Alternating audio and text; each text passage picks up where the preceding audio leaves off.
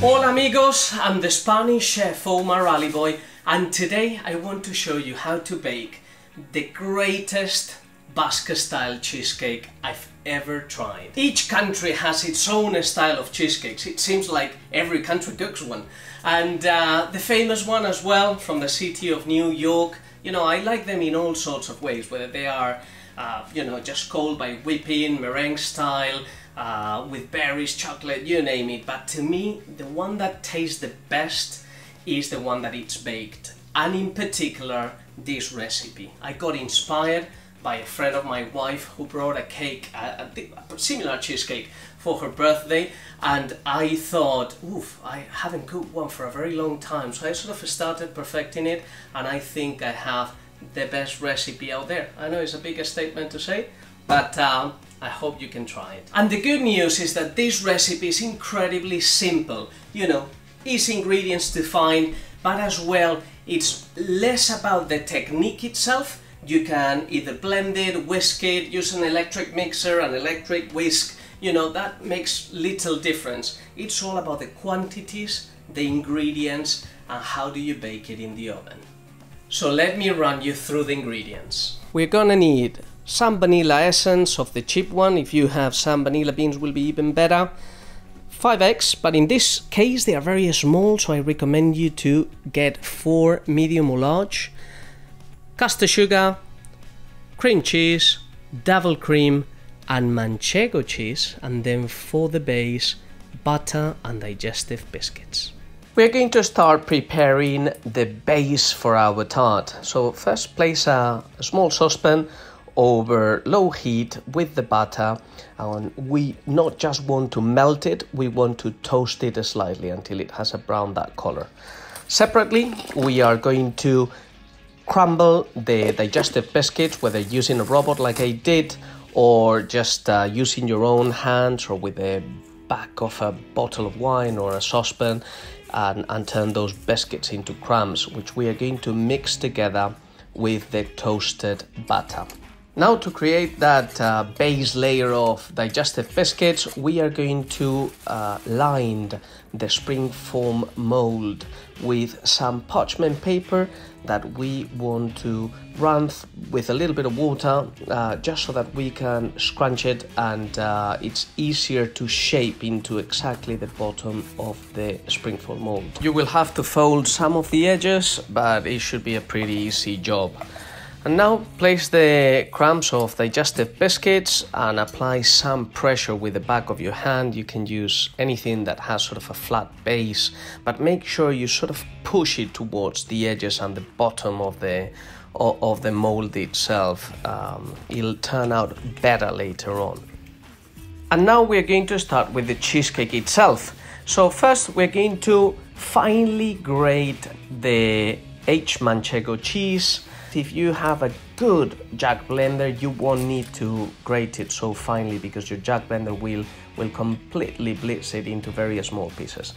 Crack your eggs, put your cream cheese, your sugar, the vanilla essence, and now it's just a matter of whisking it so that all the ingredients that dilute and come together. If you are using a blender, you'll see it becomes a lot easier, but as well, something that I need you to know is that it will become a bit more liquidish, but it makes no difference to the final taste.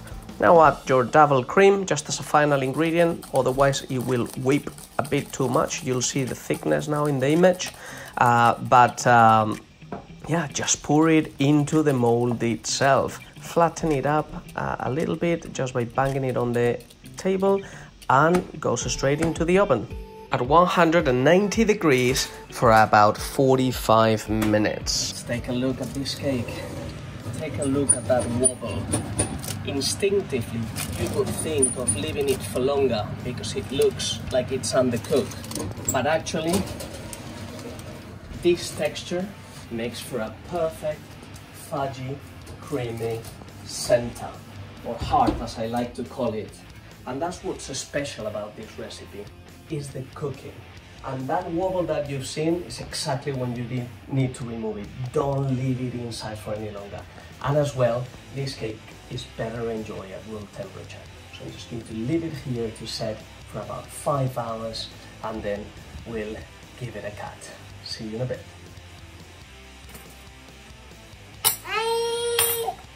Hi everyone!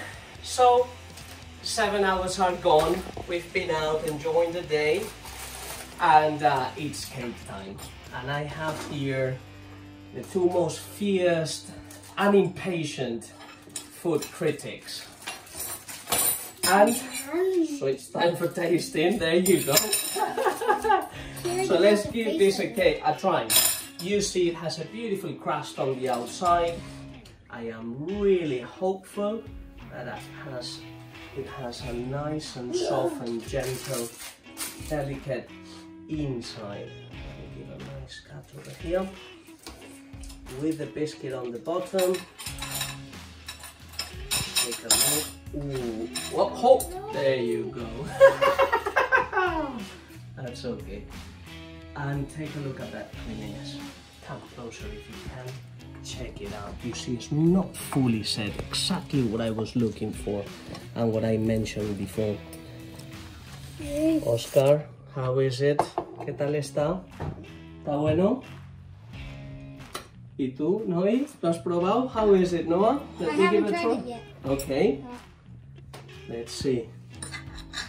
Don't give too many sweets to kids, but today's boys' night, so it's a special. And one of the beauties of this cake as well is that the outer part tastes different than the inner part, than the heart. It's completely different texture. How did you find it? I liked it. I like the really creamy bit in the middle. That's good. Well, there you go. They said everything they need to know. Oscar. Everyone. It's mashed cheesecake. But anyway, I hope you enjoyed the recipe.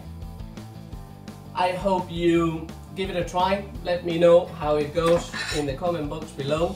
And thank you everyone for watching. And for the recipe, you know where to go. Go to the website. See you next time. Decir adiós. Decir adiós. If you enjoyed the video, please like it, share it and subscribe.